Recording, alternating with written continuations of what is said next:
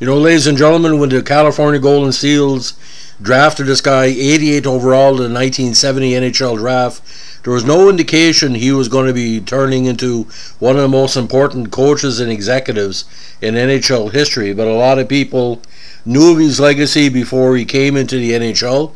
They knew that he was a dedicated person in all facets of hockey, came from a very strong hockey family. But when Terry Murray, big drink of water, 6'2", 190, came to first major prominence with Ottawa of the OHA, we knew he was going to do something in his life in hockey, and boys, he's done it. Now, the defenseman had a very solid career in Ottawa on the defensive side. He played over 153 regular season games in 68, 69, 70 combined, and with 49 points. Now, not a big goal scorer and a good stay-at-home Rod Langway defenseman. He played for Pembroke of the OPJHL before entering Major Junior. Now, the 88 overall draft made him one of the lowest draft picks from the Seals history to make the big team.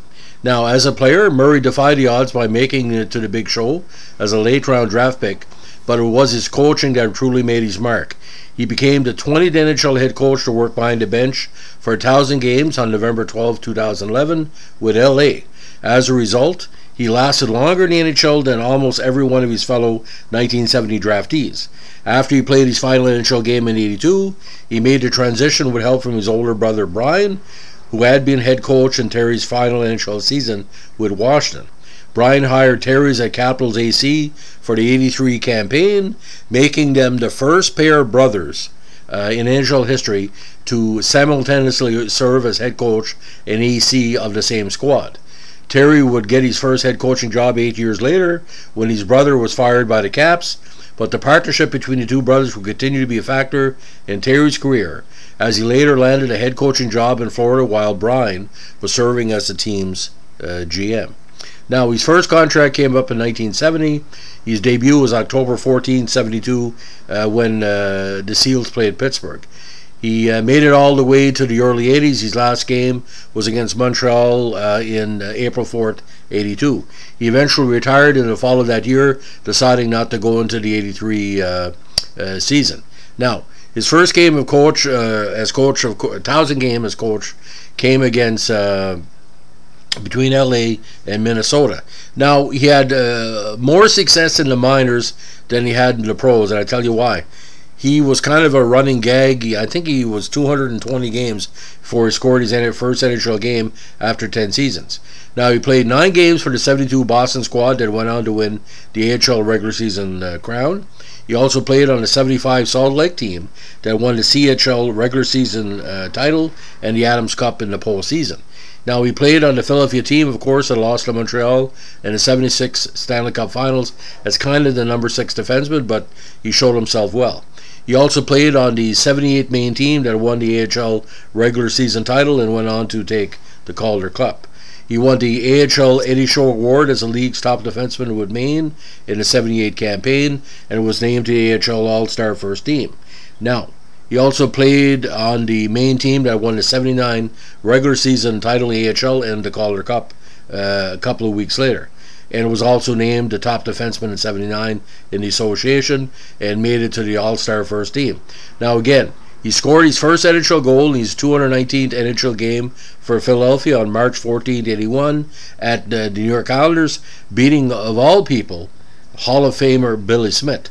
Now, he was also the head coach of the Philly team that lost to Detroit in the 97 Stanley Cup Finals, but may have been fired because of a comment he allegedly made that the Flyers had choked against Detroit, and he was ironically fired a few days after the final. Now, he also coached internationally at the World Championships in Norway in '99. He was Team USA head coach, finishing 6th. Now, talking about his playing career first, and then we'll get into his coaching career. Like I said, he had played with Pembroke of the CJHL before moving on to Ottawa. His first pro team was the Providence Reds, where he had 23 points in 57 regular season games in '71. He played with the Baltimore Clippers, the Boston Braves, and the Oklahoma City Blazers in 1972 with 7 points in 56 contests. Now, 73, he broke in with the Seals, playing in 23 games with 3 assists, and also played with Salt Lake that year, 11 points in 39 games and 9 playoff contests. 74 with the Seals, his first full campaign, technically he's rookie, 12 assists in 58 games. 75, he found himself splitting time with California and Salt Lake, 2 points in 9 games with California, and 35 points in 62 games with Salt Lake. Now, with the Flyers again, their playoff run, he was called up from Richmond after a 56-point regular season, played 3 games in a regular campaign and 6 in the playoffs with 1 assist. Now, 77, he played 36 games with the Flyers, 13 assists, and also then shifted to the Red Wings, where he had 7 points in 23 games.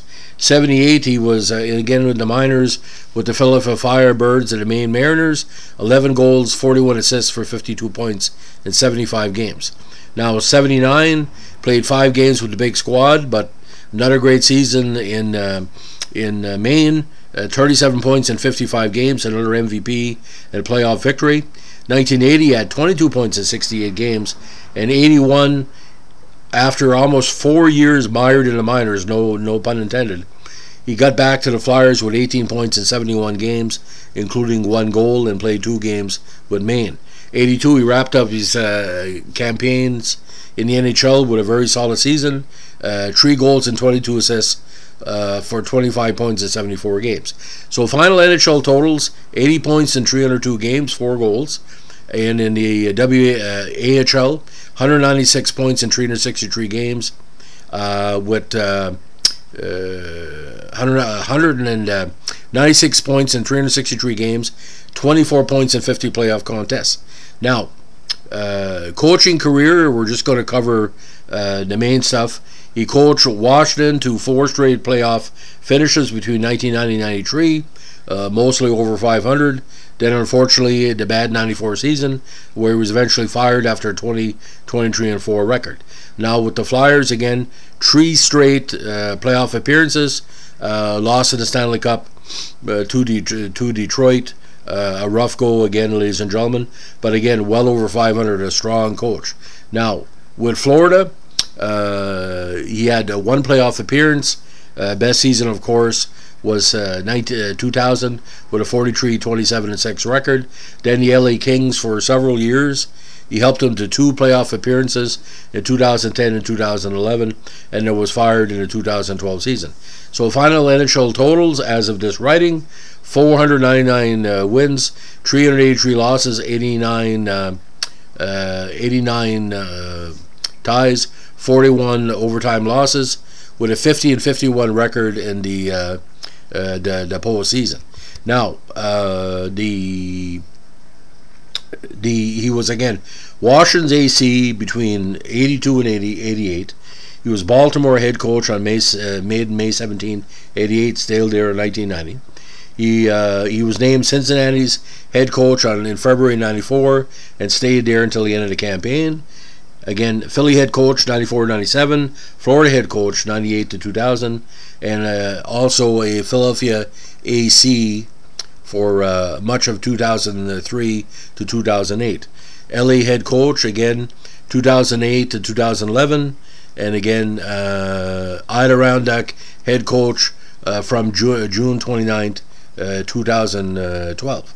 Now, it's Terry's style can best be described as almost easy going. Now, with the Lee Valley Phantoms, when he in the AHL at the time, Murray was the only coach in the AHL who had coached in the league in the 1980s and continued into the new century. He was eventually later named as an assistant coach for the Sabres on June 18, 2005, and returned to the Phantoms as an AC in December of 2008. Now, Terry and his wife Linda reside in Scarborough, Maine, beautiful community, with 2 daughters, Megan and Lindsay. Now, Murray was one of 10 children of Clarence and Rhonda Murray, and of course he was born in the beautiful Ottawa Valley town of Shawville, Quebec, which of course is in the Ottawa Basin.